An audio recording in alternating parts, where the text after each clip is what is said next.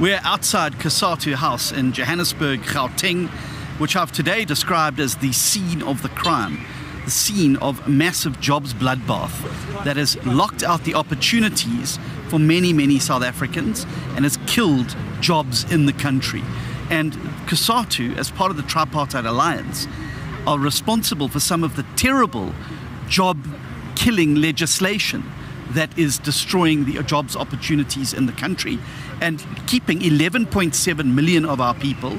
out of work, which is keeping 7 out of 10 young people out of a job and forcing unemployed graduates in their gowns to beg on the side of the streets of the cities and towns across South Africa. There was nothing to celebrate on Workers' Day while we've got job wreckers in COSATU House that are destroying the lives and the livelihoods of many South Africans.